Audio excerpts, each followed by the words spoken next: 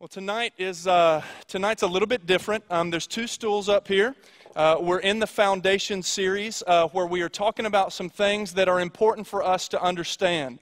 We came out of a pretty heavy, pretty weighty series this summer that we called Gray Areas, where we looked at some things that weren't necessarily easy to answer, and we wrestled with those. And I use that metaphor because it's in the Bible, people that literally wrestled with the presence of God. And so one of the things that we want to do tonight, and Michael's joining me here on stage, is we're going to kind of tag team teach a little bit tonight. And one of the things we wanted to do is we don't want to take for granted that some of the terms that are thrown out in the Bible and by Christians, Christianese, if you will, we don't want to assume that everybody knows what is meant when they're said. Like, for instance, last week, discipleship.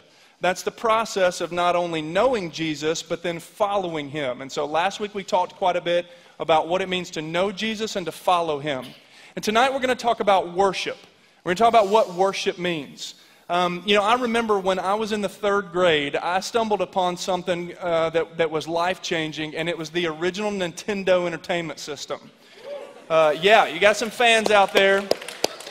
Those of you who are second-generation Nintendo guys with the Wii and all that, that's great and all, and the graphics are much, much better, I know. But, like, when I stumbled upon this, there were things such as the cartridge entitled Kung Fu, and Russian Attack, and Metroid. And here's the deal. My dad couldn't understand why these things were so important to me. It's just a game. And I said, you don't understand this. It is so much more than just a game.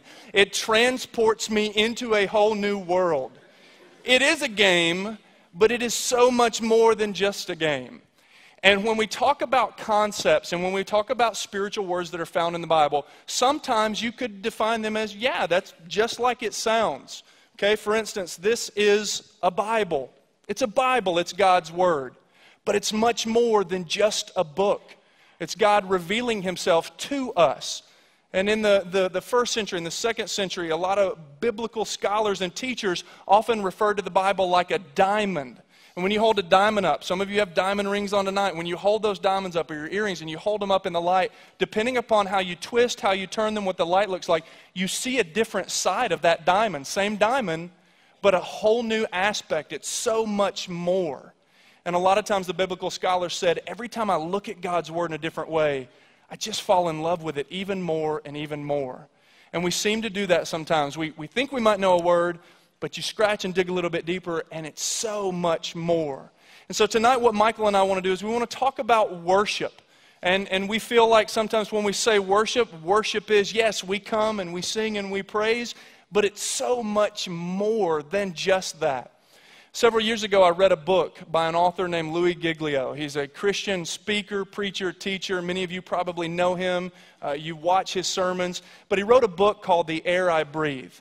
And he talked about what worship is. And so as Michael and I were preparing for this, what's interesting is he kind of coined a definition. There's a lot of definitions for worship, but I found that when I read that about 4 or 5 years ago, I thought, man, he summed it up really well what worship is.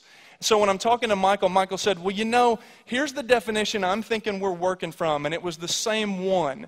So God just opened this guy's mouth, gave us a definition that we can build on, and so I want to show you what that definition is. And here's what it is. It's there on the screen from his book. It says, worship is our response, both personal and corporate. So it's individual and it's corporate. We're here gathered together corporately to God. It's our response to Him for who He is and what He's done, expressed in and by the things we say and the way we live. And so what we're going to do is we're going to look at some different passages tonight. We're going to dissect those passages. We're going to talk about what worship is. But here's what I want us to do. I want us to look at it in two ways. We kind of want to split this definition in half. So here's what we're going to kind of look at first. The first thing we want to look at is the first part of this. Worship is our response, both personal and corporate, to God for who He is and what He's done for us. Michael's going to kind of tackle that a little bit and walk with us through some of the scripture to see what that means, that it's our response to God. But then I'm going to kind of walk us through a little bit the second part of this definition, which is this, that it is expressed, that worship is not just responding, but that it is expressed in so much more than we could possibly fathom or that maybe some of us realize. It's expressed in and by the things that we say, and the way that we live. So we're a little excited. We're a little bit interested in how God is going to speak and work through us, kind of tandem teaching tonight. But I love Michael's heart for worship. And because he's our worship leader here and he prepares and gets his heart and his mind ready to lead us towards Christ, I think it's fitting for him to lead us off tonight talking about how worship is a response. And then I'll step in just a minute and talk about kind of how that fleshes itself out corporately when we're together and then individually when we are sent out on our own. One of the most profound moments that I had in learning about worship was taught to me by my 6-year-old niece. And some of you may have heard me share this story. It's amazing how much kids can teach you if you just listen to them a little bit. But both my nieces, Rachel, who is 6, and Bella, who at the time was like 3, down here, they came to Nashville and wanted to visit Uncle Mike and Aunt Keeley. And so they came to town in a minivan. My parents were there, my sister and their 2 kids were all riding around. Well, they didn't know where they were going once they got to Nashville. So I became the designated driver, which was an odd sight, seeing me driving a bunch of kids in a minivan because I don't have any kids. So people are like, is that Michael in the van with a bunch of kids? And it was true. But as we were driving through downtown Franklin, Rachel starts singing in the back. And she goes, if you're happy and you know it, clap your hands. Somebody did. If you're happy and you know it, clap your hands. If you're happy and you know it, then your life will surely show it. If you're happy and you know it, clap your hands. She didn't stop there. She went on. If you're happy and you know it, stomp your feet. If you're happy and you know it, stomp your feet. You guys are really into this. If you're happy and you know it, then your life will surely show it. If you're happy and you know it, stomp your feet. And she did. And she said, if you're happy and you know it, say amen. Oh, she went on, if you're happy and you know it, turn around. I'm trying to figure out how to drive and turn around at the same time. If you're happy and you know it, bob your head. And she's just making up stuff at the end. But really, at the end of this song, it was crazy to me because it got quiet all of a sudden. And it hit me what my 6-year-old niece was doing in the van that day. She was leading our entire family in worship. And here's the reason why. And this sounds trite at first, but I think there's something deeper here. Because the lyrics she was singing matched the life she was living. The lyrics she was singing matched the life she was living. She was happy and she knew it. And as a worship leader, I'm sitting here going, I try to get people to do what you just did effortlessly.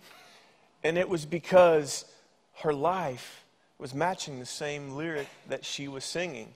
And so Aaron mentioned the definition for worship. Worship is a response.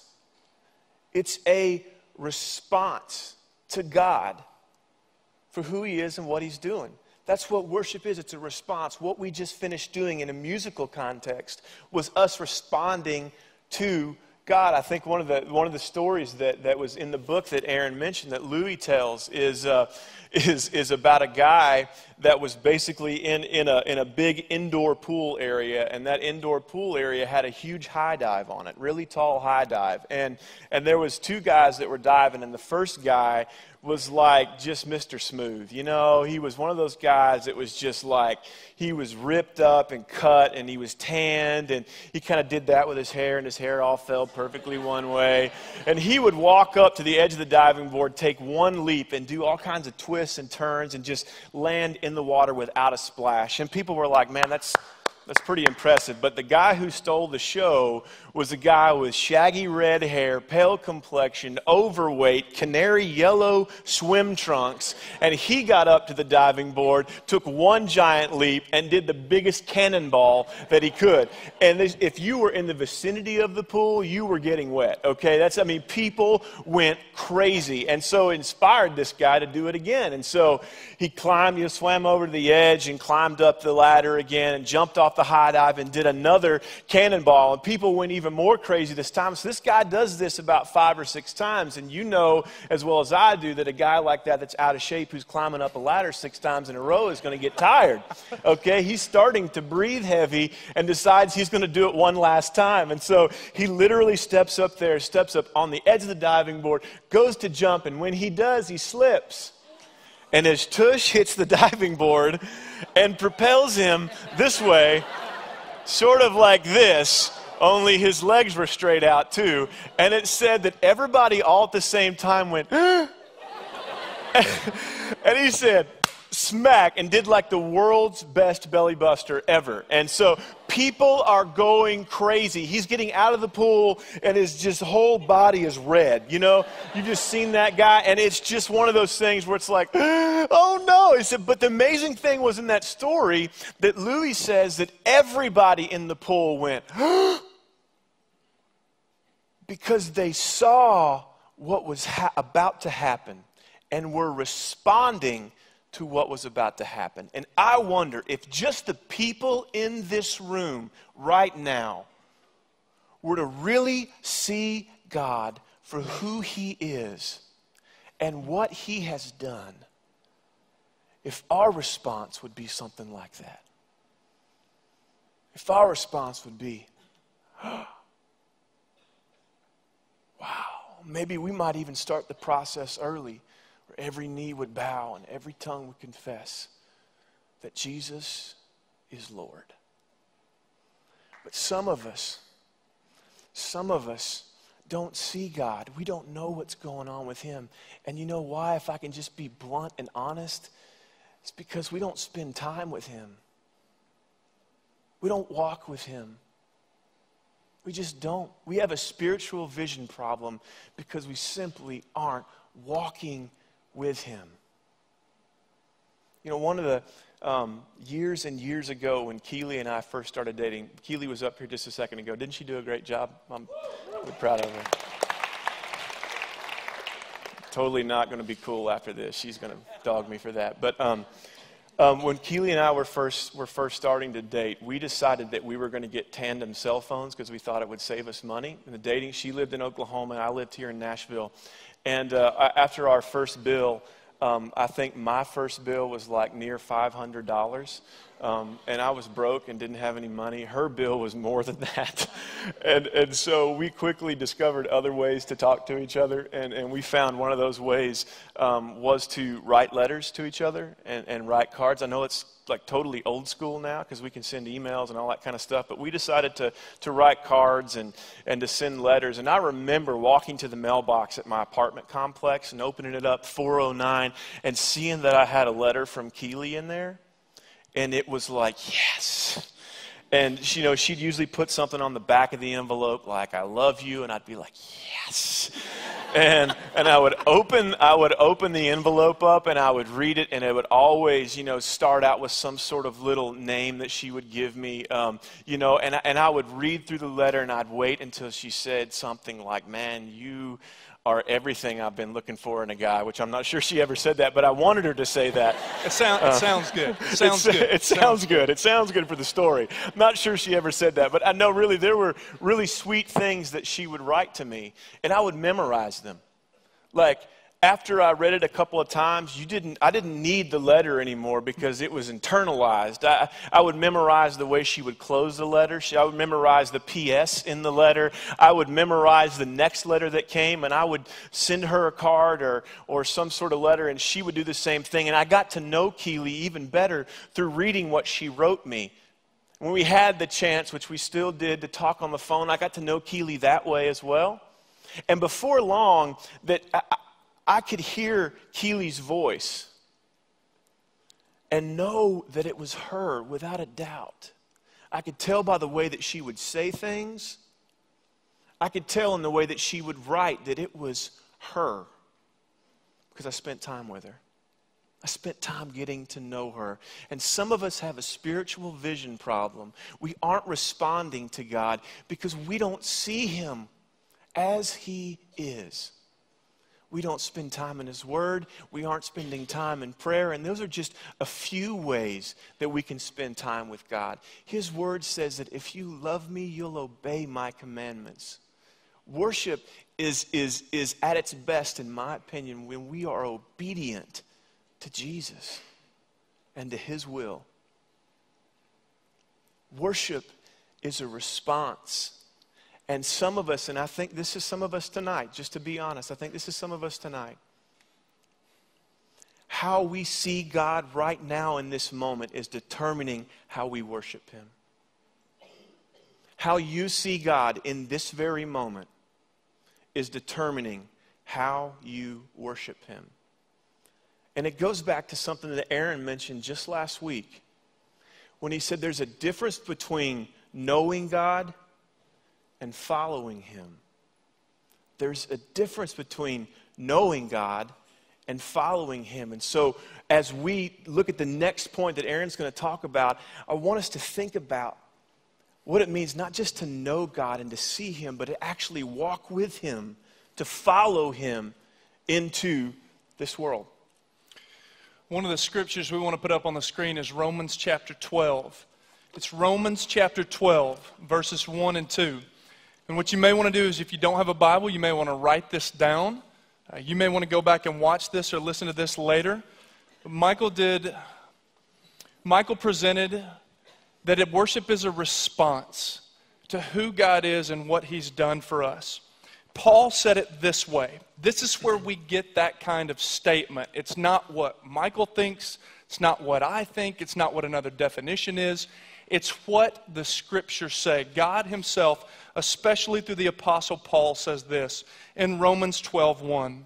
Therefore I urge you, brothers, in view of God's mercy, to offer your bodies as living sacrifices. In the Old Testament, as many of you know, you would go and you would offer a sacrifice in the temple, and that sacrifice was what I like to call a one-hit wonder, okay? It was very serious, it was very important, but the system was set up so that if you sinned or there was something that separated you and God, you would take your sacrifice in, the priest would offer atonement for your sin, for your separation from God, and the sacrifice would be burnt up, it would be sacrificed, it would be consumed on the altar, only good for a one-time use. And what Paul is saying is, if worship is a response to God, as we've heard it in our modern context, in response to God for who He is and what He's done for us, the Scripture clearly tells us that God looked upon us and He realized that in our brokenness there was no way for us to get to God. And each and every one of us, we don't have to spend a whole lot of time talking about that there are problems in the world and there's brokenness in the world. I mean, some mornings I wake up and I just feel all jacked up and I haven't even done anything. And I feel like I'm inadequate. And I don't know where those thoughts come from, and I don't know where those things just pop out of, but sometimes I feel like I have missed the mark. And God looked in on our condition and said, you cannot fix yourself. You cannot get back to me. You cannot redeem your brokenness and your own inadequacies. However, I will send my Son. I will insert Him into the human story. And the Scripture says, because we have flesh and blood, Jesus could have come as any form, anything He wanted to be. But He gave up His privilege and His authority in heaven, or His privilege and His honor in heaven, to insert Himself into the story, into humanity, to become one of us, so that He could understand what it feels like to have people that are against you, to understand what it feels like to have people that betray you, to understand what it feels like to hurt and to mourn, and to understand what it feels like to laugh and to be so excited about life. Jesus totally understands all those things. And He inserted Himself into the story to say, I totally understand how you feel, but you still have a sin condition, an inadequacy that separates you from God. So therefore, I will lay my life down on the altar. Now, this is a platform, this is a stage, but you might have heard that like steps or platforms in churches are often called the altar, and it is symbolic of the front of the worship experience where back in the day the priest would lay the sacrifice down to pay, to atone for the sin of the individual. And when it was offered to God and when it was received by God, God looked upon that as punishment, as payment for the sin condition of the individual, and it was wiped away, and they were reconciled back into a right relationship with God. And it was just as if they had never sinned before. And so Jesus says, I will lay down my life. Now, His altar, His platform where He sacrificed His body was on a hill called the place of the skull, Golgotha, where He said, I'll die, and I'll put myself in your position. And when I go as your high priest to offer the sacrifice, once I do this, you'll never have to go to a priest again. You'll never have to do religion again. You'll never have to work to earn your way or work your way back into a right relationship with God. That when I do this, if you will simply look upon what I've done through my death in place of yours so that you can continue living and choose whether or not you want to follow me and receive what I've done for you, then this will be a once and for all sacrifice, that you can be redeemed, that you will have the opportunity to be made whole, that you will ultimately live forever as a reward of your faith in me with God forever, in a place where there's no mourning, there's no crying, there's no tear, there's no pain, but you don't have to wait till you get there to enjoy this relationship. I want to work in and through you right now, which is what we talked about last week, where we said God changes your head. You start to follow him and your heart is changed, and then your hands are changed, where Jesus says, I want to work in and through you right now to make a difference right here where you live. And Paul says that when each of us hit rock bottom, and for some of us it's in the mess of our own mistakes. That's been me sometimes. The only way God got a hold of my attention is there was nowhere to go but up. So I said, I'll try it. And I grew up in church. Sometimes I ran from him.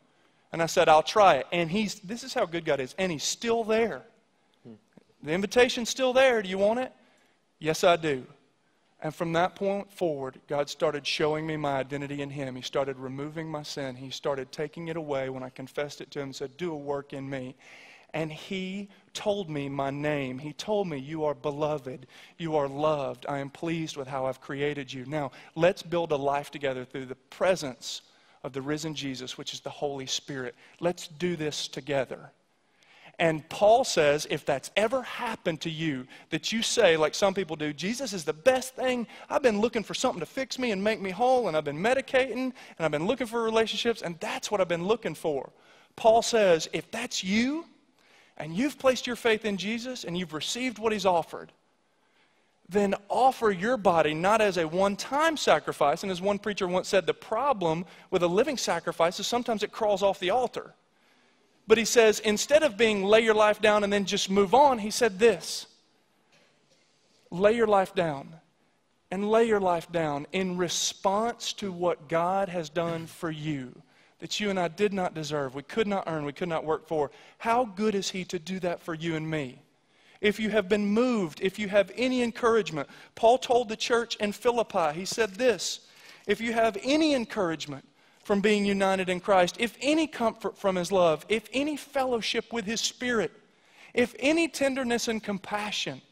And those words mean since you have encouragement, since you have unity, since you have comfort, since you have found love in Jesus, since you have found fellowship with his Spirit. And Michael and I have fellowship because the Holy Spirit dwells inside of us. The church is a collection of people who profess Jesus and share in and of his Holy Spirit. If you've found that, Paul says, then make my joy complete by being like-minded, having the same love, being one in spirit and in purpose.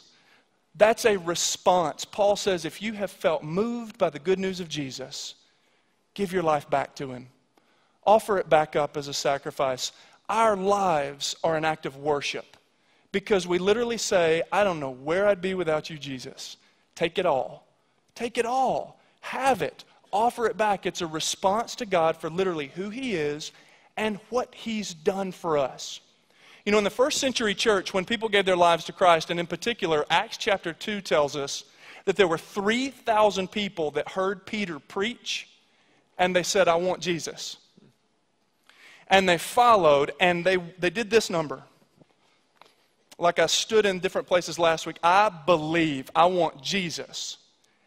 And they realized that Jesus called them not only to believe, but to follow. And so professing Jesus wasn't good enough. They wanted more. And so then they started living in community. Now what that means is this: they started sharing in and of the Holy Spirit together. They would meet to study God's Word. They would meet to pray with one another. They would meet to mourn with one another, to laugh with one another. They would give to each other. If what I have is what you need, you can have it here. Jesus is my treasure, take this. They lived together in community. It wasn't just about belief. It was about following Jesus, and their hearts and their hands and their minds were changed in the process.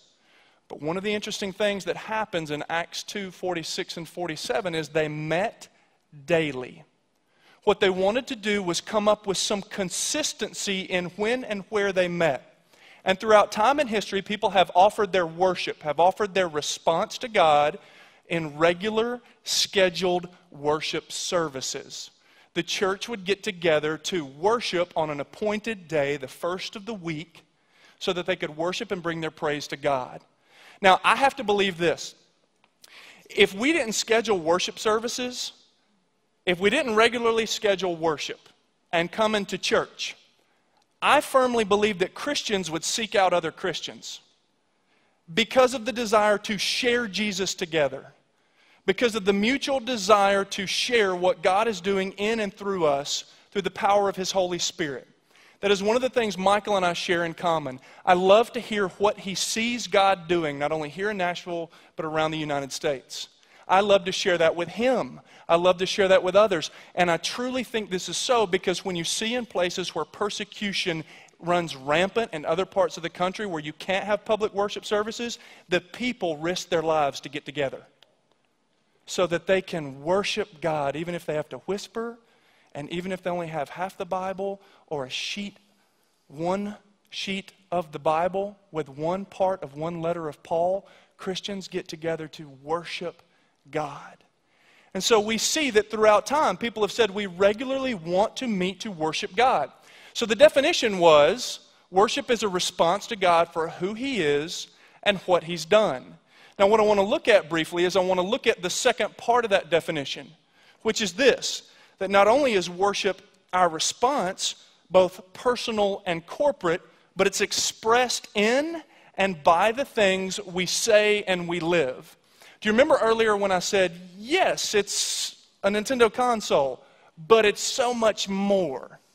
Yeah, it's the Bible, but the more you study it and the angle you look at it like a diamond, the more it comes alive. It's so much more. Yes, worship is what we're doing in this place tonight, but it's also so much more.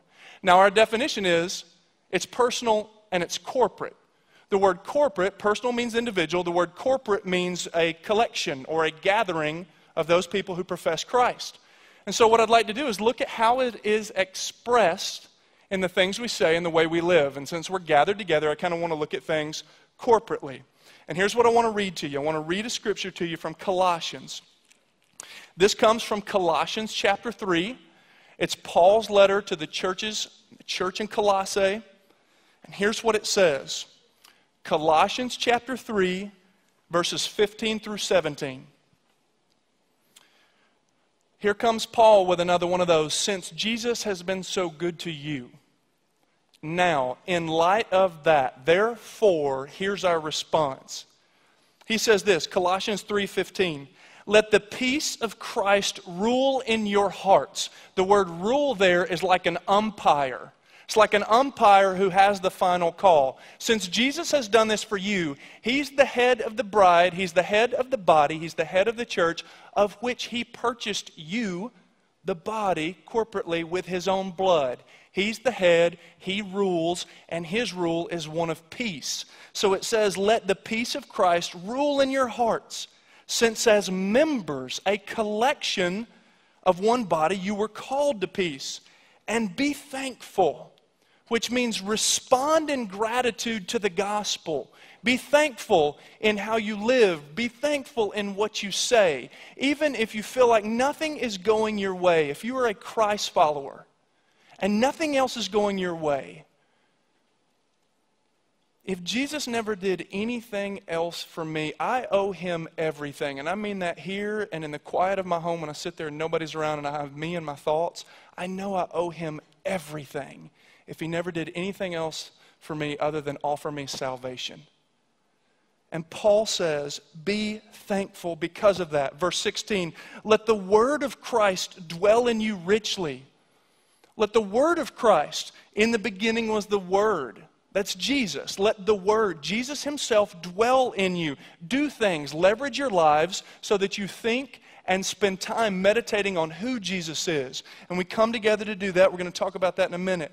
And it says, look at what it says, let Christ dwell in you richly as you teach, as you admonish one another with all wisdom, as you sing psalms and hymns and spiritual songs with gratitude in your hearts.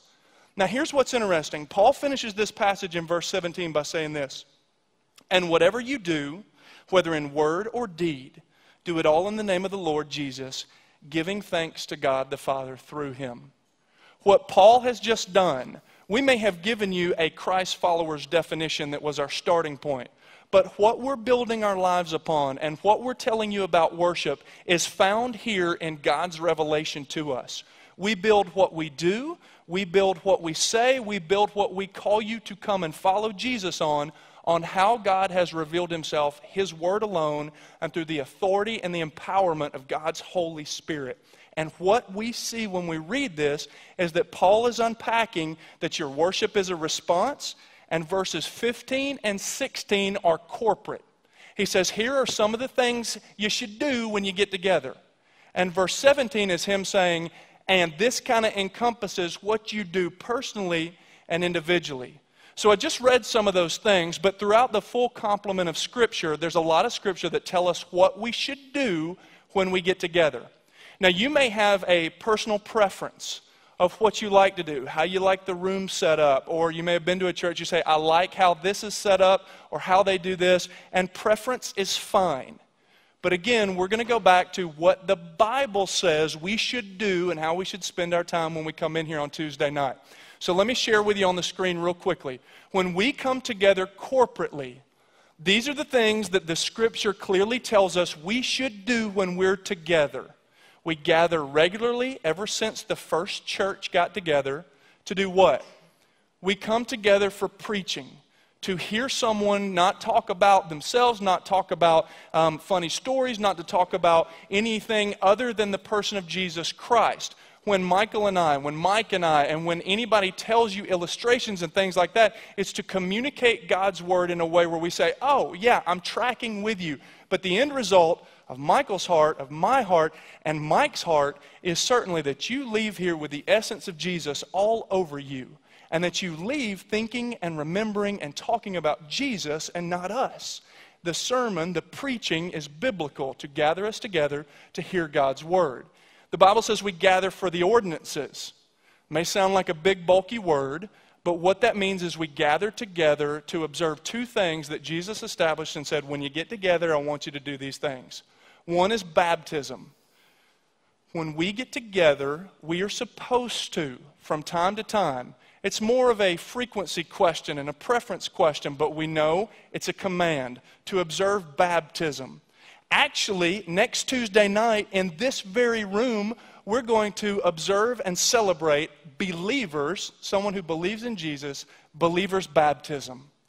We're going to have it next Tuesday night in here where we celebrate the physical picture of someone being buried with Christ and being raised again to a born-again, brand-new, forgiven, unblemished life in Christ. We have information about that on the website. If you're interested in being baptized, you come find me or a decision counselor. If you've professed Christ and want to get in on that, or if you say, what is baptism? Go to the website, check it out. We've got more information for you there. We also get together for the Lord's Supper, which is something we're going to do in a few weeks, where Jesus said, when you get together and you participate in sharing in the bread, the breaking of bread and the drinking from this cup, you remember my body, like the bread that was broken for you, my body that was broken and beaten for you, because by my stripes, by the beating that he took and absorbed on his way to the cross and at the cross, by his wounds we are healed. There's healing in the wounds of Jesus Christ. And we remember that when we get together. And also his blood. The blood is crucially huge. We get together not because it's a gory thing or to freak us out, but we get together to talk about the blood of Christ, because without it shedding, there's no forgiveness for sins. And we are left in our own brokenness. But because of the body, because of the blood, it changes everything. So we get together to observe and remember what Jesus has done for us. We get together to pray. We get together to read God's word together. We get together to study it.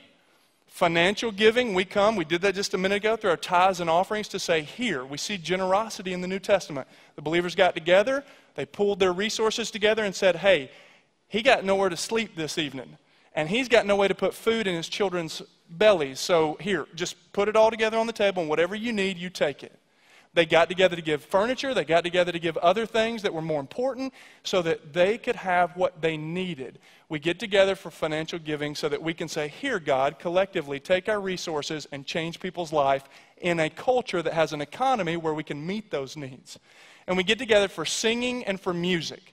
And the reason we wanted to talk about worship tonight is I spent most of my life thinking worship was a song. That all it was a song. We come together to worship, but worship is a response. So these are some of the things we do corporately when we are gathered, when we are assembled, when we are collected. But here's what's interesting. Scripture's right there, Colossians 3, 15 and 16, many other passages in the Bible for you to read about what we do when we're together, and Paul gives us some instruction. But he finishes by saying this, not only is it just when you gather together, and hear me clearly, you might refer to this as a worship experience, or somebody might say that's a worship event, meaning it happens at a unique moment in time. That's the Greek word kairos. Yeah, it does. It's Tuesday night from roughly 7 to 8 o'clock. And it's important that those of us who profess Christ come together each week to respond in worship to God. And there's something so powerful in us worshiping together in this room. But in just a few minutes, we're all going to scatter. And we're going to go places. And we're going to go all over this city and all over this country in the next few days. And so Paul says, not only is it when you get together, but it's so much more than that. And he says in verse 17 of Colossians 3, and whatever you do as an individual, whether in word or deed, do it all in the name of the Lord Jesus, giving thanks to him and giving thanks to God the Father through him. So there is a corporate part of worship, but there's also a personal part of worship. And so I thought it might be helpful for us to look at some of the things that this has implications for us personally. Now, you may hear me sometimes say where you live, work, and play. And in our church, we talk about sharing the good news of Jesus where you live, where you work, where you play. We're talking tonight about worshiping, responding to God where we live, where we work, and where we play, which means this. We come together to worship. When we conclude and say good night, great to see you next week. Worship is not over. Worship is not over. Because we see here that Paul said, whatever you do, whether word or deed, meaning your life, is an act of worship. So you look at some of these words. Our conversations are an act of worship. Our attitudes, our thoughts are an act of worship. Our actions, our relationships are an act of worship. Our purchases, what we do with our finances, are an act of worship. Our service, what we do with our hands, is an act of worship. And our motives, what drives us to do what we do, whether in word or deed, is an act of worship. It's a fact. The Scriptures tell us so. Michael and I had this conversation this week where I said everything can be an act of worship. And Michael said in a roundabout way, everything is worship. So we dug around on that a little bit and we both realized, that's right. I was saying that everything, these things, where we live, where we work, where we play, the relationships we have, the thoughts that we have, the actions that we take, the relationships that we enter into, the career choices that we make, they can be acts of worship if we offer them to God in response. And Michael reminded me that's true, but if you don't offer them, then they're worshiping something else. Because sometimes we pursue a relationship with someone or something thinking that that will complete what we're looking for. And what we have done, rather than responding to God in worship and worshiping Jesus, what we have done is we are worshiping that relationship. Here's a real good litmus test. What do you spend your money on? I was sitting in a sermon one time and a guy said, what do you spend your money on? Because whatever you spend your money on, go look at your bank statement. Whatever you spend your money on, I'm pretty sure that'll tell you if you have an idol in your life and what your idol is. And I went back and looked at what I spent my money on. And it just led a little path all the way to the thing that was most important to me at that point in my life. John Calvin said, the heart is a factory of idols. Your heart without Jesus will offer up idols all day long to your thoughts, to your attitude, to your behaviors. And Paul says, here's the deal. If Jesus dwells in you, then not only do you know him, but he is currently wanting to change, transform, conform you to look more like him so that your hands, your relationship, your heart, the thoughts you have, the attitudes you have, the career choices you make, so that those things can be offered up to him as worship. And those things happen when we leave this corporate gathering and go out into the world. Now, I got a feeling some people call this a dress rehearsal for heaven. I don't like that metaphor because I don't think this is dress rehearsal. I think we're doing it now. But I do know this. Forever's a mighty long time. And if I'm going to be worshiping God forever, I do want to go ahead and start participating now. Yeah. I do. Now, sometimes I don't know how to get there. I'm like, I do. I want that, but I don't know how to get there. So I want to encourage you with something. No matter how you feel on a Tuesday, if life has kicked you in the teeth, I hope that you will ask Jesus to give you the strength to come in and worship with us, so that you can be reminded that if you got nothing else going for you, Jesus loves you, He cares about you, and He died for you. If things are really good, and you're kind of thinking, I'm good. Like, I don't know if, maybe we don't rationalize I don't need church right now. But just come on in anyway. We don't attend weekly because God will be pleased with our regular attendance. As Mike says, that's not on the final. We come together so that we can stay rooted in the truth of Jesus, so that our hearts don't get too full of ourselves when things are going well. Whatever's going on in your life, do not forsake getting together corporately with other Christians. Some of you attend here on Tuesday nights and you attend other places on Sunday morning. Here's what I want you to be about in life. I want you to know Jesus. Michael and I want you to know Jesus more than anything else. We do. Wherever you choose to worship regularly, keep doing it so that you can worship with others, which is biblical, and how God uses us not only to respond in Him in worship, but also to minister to others, to meet those needs, and to do things corporately. But wherever you go, wherever you live, work, and play, Michael and I want to challenge you tonight to embrace worship, not just as an event, but as a lifestyle. So if no one has asked you to think about that, it was one of the most profound things that somebody asked. What are the things in my life I was worshiping? I could identify my idols pretty quickly. Whatever was in my life that wasn't pointing me back to Jesus was an idol, and then I had to dig into getting rid of it. But whatever you're doing in your life, I would like to encourage you to consider tonight where you live, where you work, and where you play. What are you worshiping? If you belong to Jesus, He desires for you to respond to Him in worship and to make much of Him so that other people, deep down inside, like we know, and we've met Him and He's changed our life, so other people can experience that too. If you've wandered away from Him, it's never too late to become the man or woman of Christ that you might have been. Just come on back home to Him. But if you're visiting and you show up at a worship service, or you hear me say live, work, and play, everything can be worship, but that, you don't follow Jesus and you're not sure what that looks like, here's the deal. This is why as Christians we need to follow Jesus and not just profess Him, because other people are watching our worship. Other people are watching our worship. And I'm going to put us out there, Christians, but I hope we would live this way anyway. Me too. So this is a conviction and an accountability thing for me. I pray that our worship, not only when we get together, but where we live, work, and play, would be in spirit and in truth, as Jesus said it should be, so that other people around us see our Jesus and see how good and how wonderful and how life-changing He is. Not us. And that people are given the opportunity to either choose to follow Jesus or to say no thank you. That's not our choice. That's not our responsibility.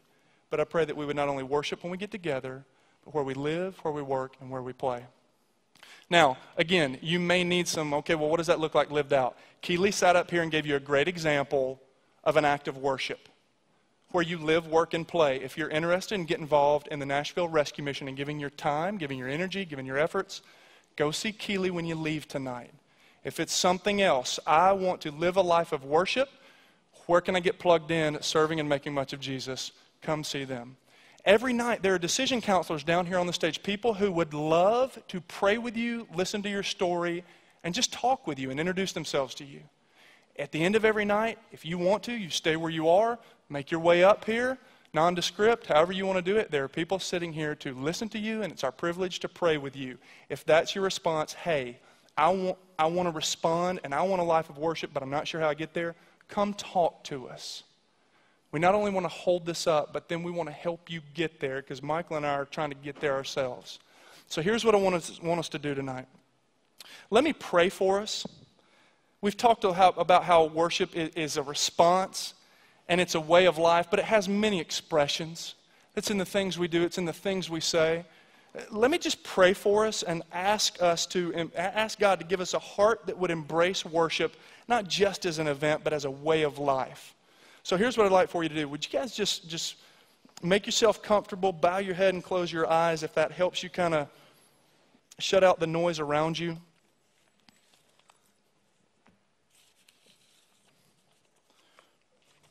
And here's what I'd like to do.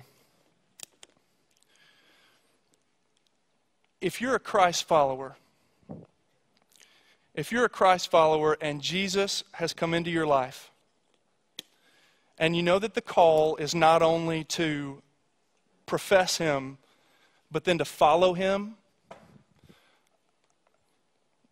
just in these moments, ask Him to give you His heart and His mind so that you can follow Him and live a life of worship.